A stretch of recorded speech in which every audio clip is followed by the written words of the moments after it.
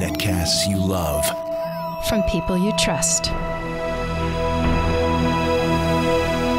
This is Twit. Bandwidth for Android App Arena is provided by CacheFly at CacheFly.com.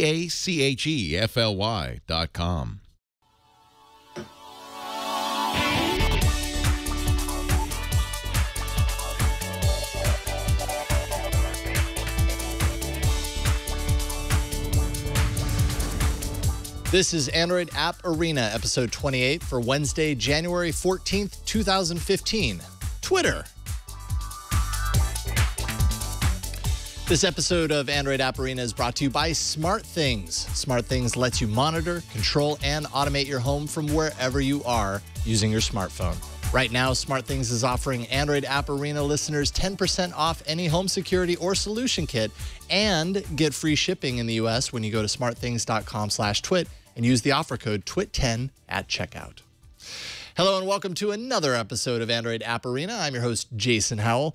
Been meaning to tackle a vast and challenging category of apps on the show since it launched last summer, and thanks to the new design language of Lollipop, I finally have more reason to do so. Developers right now are scrambling to update their apps to the new material design approach, and Twitter apps have been converting swiftly, but Twitter developers kind of in a unique situation. Back in 2012, Twitter made a controversial change to its API rules that limited third-party developers to a certain number of tokens for each Twitter app that they create in an effort to, take more control over their service and monetize more effectively. Basically, instead of allowing third parties to develop clients freely that anyone could openly install and use to access Twitter's social network like they had done in the past, this would place a cap on how successful those third-party clients could become. The token limit set by Twitter was 100,000 users, which may sound like a large number, but when you consider that one person might actually be using 5 separate Twitter accounts on their app, that eats up 5 tokens right there. In essence, this means that any developer that's willing to spend their time crafting a well-designed Twitter app has a ceiling to the amount of users that can buy and use that app. Personally, I'm surprised that any developer is willing to move forward developing an app for Twitter services, but at the same time, I'm happy because, well, I'm just not a huge fan of Twitter's official app. Third-party Twitter apps often add extra features. Beyond that, with so many out there, users have a choice as to which apps speak their own design and operational language.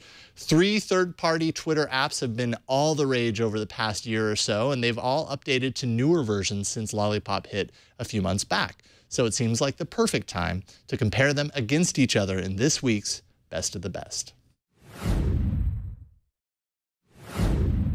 Let's start with the app that I've been using to satisfy my own daily fix for Twitter on my Nexus 6 for a few months now. It's called Talon for Twitter. Talon released its official material design redux a few months back, and I've been using it ever since, an upgrade from my previous go-to, which was Plume. And I was happy to make the switch. Talon touches on most of the material design notes that you expect to find in today's current crop of apps. There's that floating action button. In this case, that's the way that you initiate a new post to your Twitter followers. One thing to note here is Talon's options for creating drafts of your tweets, as well as scheduling tweets for posting in the future. Very cool feature. That might be easy to overlook in the composition window, but that makes Talon incredibly versatile for the busy Twitter user. There are plenty of options for adding images, finding users, and selecting trending hashtags on the fly. Now, going back to the home stream, everything is bright and large, as I have it set right now anyways, but another of Talon's features is its customization points. In the UI settings, you can dial in a number of colored themes, and those options are actually doubled when you turn on the dark theme. You can keep photos inside the stream or boot them out if you want to clean things up a bit. And aside from just the look of the UI, there are a ton of settings for controlling what information gets synced and how often, including Talon Poll, which streams Twitter content in real time thanks to its push notifications. You can actually get notifications for favorites, retweets, and new followers if you so choose. There's tweet marker support if you want your stream to pick up where you left off every time you open the app, and you can think of this as a bookmark for where you were the last time you were in the app. Settings for notifications, the in-app browser, managing mutes of accounts you wished not to see, and finally, memory tweaks that can improve your performance and, better yet, allow you to back up and restore your settings for future use. Now, settings are one thing, but a good Twitter app is something you're going to be using all the time, and Talon shines in daily use. It's responsive when switching between feeds. Swiping from the extreme left brings you to the nice side menu of all of your favorite Twitter functions, and this bell right here brings you to the interactions list so you can catch all of the activity with your account in real time, including who just followed you and what posts are being favorited most. Oh, another tip, to customize your streams, which is something that I look to do with every Twitter app I use, so I can take my Android news list that I've created and have it as a stream I can swipe to. All you have to do is go into settings and then into main pages and drawer. That enables you to tailor your own combo of 6 swipeable pages for use inside the app on the fly. I missed this for a while, and I'm really happy I found out how to do it. You can find Talon for yourself for $3.99 in the Play Store. Next up is an app that literally just a few days ago released its long-awaited material design version. Falcon Pro 3 is the next version of the popular Twitter client. Right off the bat, I was impressed by its graphical approach. No, there is no floating action button, but there are plenty of animations throughout the app that morph and shift as you use different functions. Those kinds of visual touches are refreshing and don't seem to slow down the experience through normal use, and that's thanks to the code being specifically optimized for Lollipop. Conversations are shown in a nice conversation view so you can keep up on the full thread in one column. Now, swiping in from the far left shows your account and a list of the latest interactions with your account and your posts on Twitter. To create a post, you just tap that message icon in the top right and you're given a box to write in, as well as instant scrolling access to the latest photos in your camera roll, which makes it easy to tweet out that picture without having to delve into the gallery app to pick it. But you're only given the latest 20 pictures. Beyond that, there currently doesn't seem to be any way to pick images outside of those listed there. Which brings me to the current Achilles heel of Falcon Pro 3. Don't get me wrong, I love where it's headed, and I think the visual representation is super engaging. The main problem right now anyways, a mere 3 days after its official release, is that there are still key features missing from the app, with little to no explanation about those omissions before you drop money on it. You can't delete your tweets if you misfire or say something embarrassing. And even more importantly, there's currently no ability to monitor or post a direct message. Now, up until yesterday, there also weren't settings options, which meant no notification options and update frequency management. But thankfully, that was added swiftly after the app's official release. And that gives me hope that the developer will bring the other missing functions to Falcon Pro 3 quickly.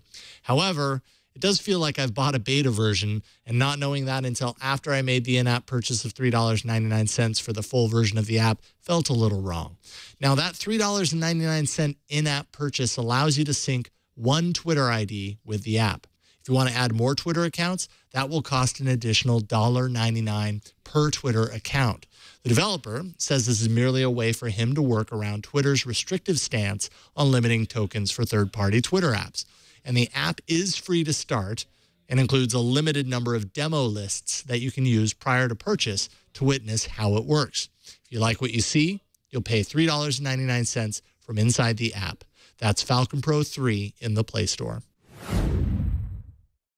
Now, finally, I put a call out on Twitter and the Android App Arena subreddit for a crowd favorite third option. And resoundingly, you all chose Fenix for Twitter. So let's take a look at Fenix. Right off the bat, Fenix brings a bright sense of style. And yes, because apparently I'm obsessed with finding them in material designed apps, there's the floating action button that, like Talon, actually brings you to a place to create a new public post to your Twitter followers.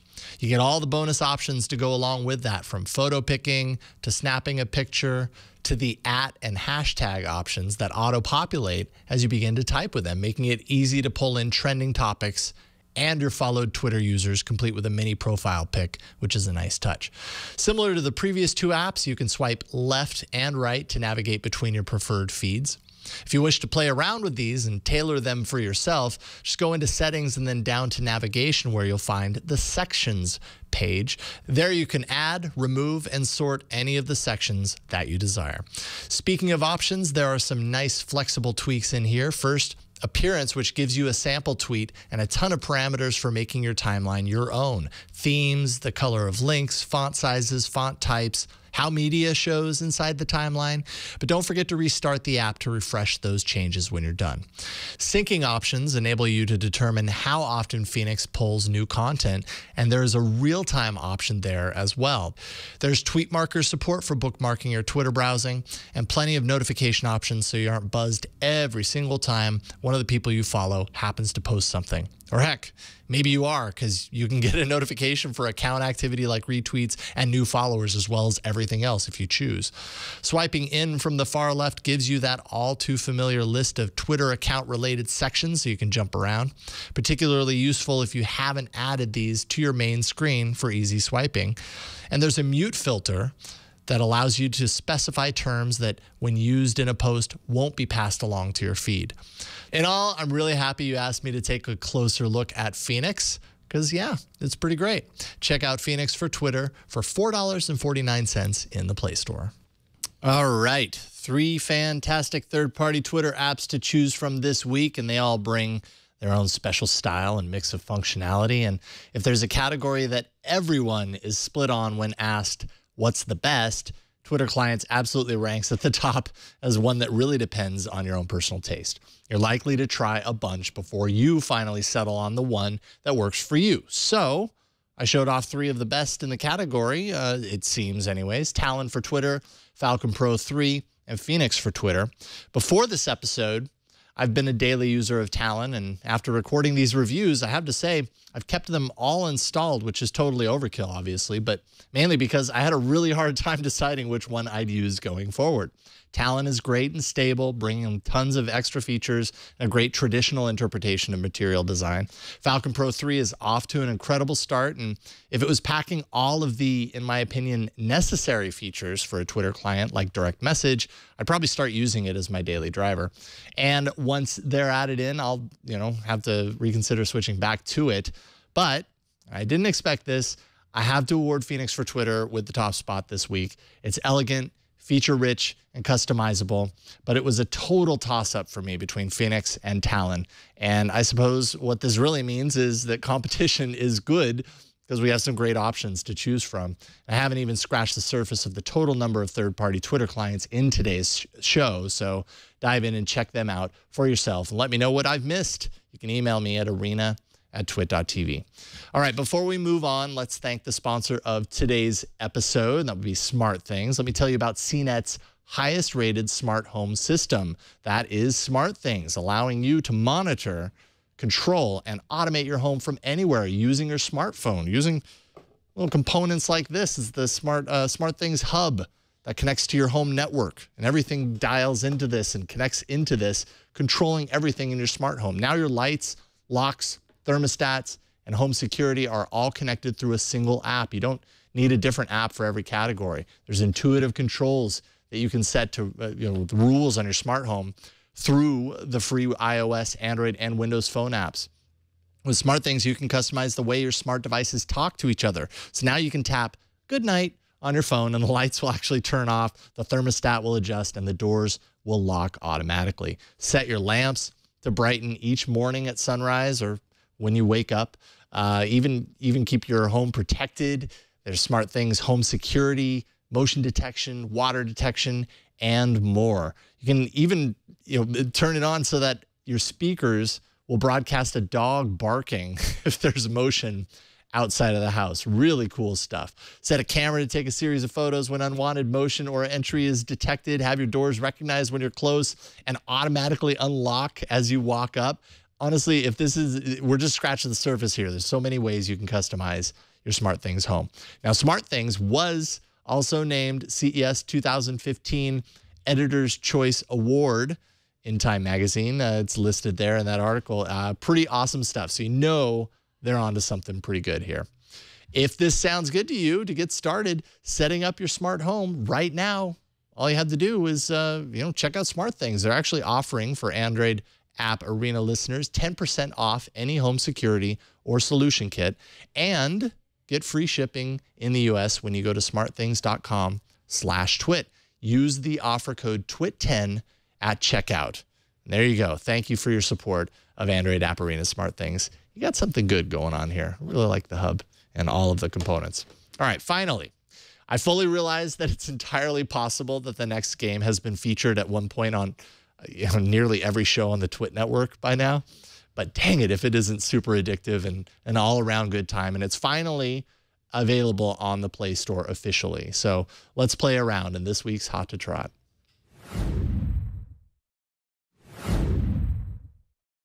What's hot to trot this week really should be what's hot to hop. And I actually took this game into the arena a few weeks ago on All About Android, but that was when the game was only released in the Amazon App Store. Crossy Road finally made it to the Play Store a few weeks later, so it's time to recommend it here because it's a ton of fun and super addictive. I can't stop playing it. Think of an endless game of Frogger, and you're kind of close to what Crossy Road is all about. Every game is different in that each stretch of roads, railroads, lily pads, floating logs, and patches of grass is generated at random every time you play. The graphics are blocky, but totally endearing. You start hopping in any direction by simply tapping anywhere on the screen. That moves you forward, or swiping left and right moves you to either side. You move your character, which by default is a chicken, across the road, to get to the other side. Then you continue moving forward, trying to dodge all those cars, keeping yourself from falling into the water and getting slammed into by a fast-moving train. On top of that, if you don't move fast enough, you'll be swept away by a bald eagle, and suddenly it's game over. That's the price you pay for being unresponsive. Also, if you get too close to either side of the playfield, you'll be swept off screen, and that's it. People have compared Crossy Road to the game everyone loves to hate, Flappy Bird, for its frantic pace and difficulty, but there's something incredibly endearing about Crossy Road. Sure, there's the nostalgia that anyone who grew up playing Frogger realizes instantly, but starting up a new game is such a quick occurrence that it makes it easy to go, just one more time before getting back to off-screen life. And it's not impossible either, so you feel like you're accomplishing something at least. You do collect coins over time that will enable you to unlock new characters, and if you wish, you can drop $1 to purchase them outright. But this is in-app purchases done right. There's no pressure, no unfair disadvantage if you don't pay up. It's great fun either way. You can find Crossy Road in the Play Store for free. I apologize if you're kind of Crossy Roaded out, but we're only talking about it a lot because it's actually a lot of fun and just a great game. So go check it out. That does it for this week. Big thanks to those of you who've emailed your favorite apps and new app categories to me at arena@twit.tv. I always have a pool of ideas to pick from for the show, and I really do appreciate that. And a big thank you to Tom Gerke, who actually manages the Android App Arena subreddit, which you can find at androidapparena.reddit.com. He's helped a bunch with the style and function of the page since we created it last summer. And again, I really appreciate that. It's not like we're paying him, so he's just doing it out of love of doing it, I guess. So thank you, Tom. It's a great resource. Head on over, check it out for yourself. You can follow me on Google Plus for my random and sometimes app-related ramblings. I also host a live viewing party of each week's episode where I'll be on set to answer any questions you might have about the apps in the show or really anything about Android in general. Normally this happens at 4:30 p.m. Pacific on Wednesdays, but next week is a bit different due to a scheduling change. So if you'd like to be part of the live taping, you'll find me there a bit earlier at 11 a.m. Pacific recording the show, and I'd love to see you. That happens right after Tech News Today. And then we'll be back to the normal taping schedule the following week. And of course, if it's all just too confusing, have no fear, because each week's episode will appear every Wednesday evening at twit.tv/arena and in the feeds. All right, that's it, folks. Thank you so much for joining me today. My name is Jason Howell, and I'll see you next week in the arena.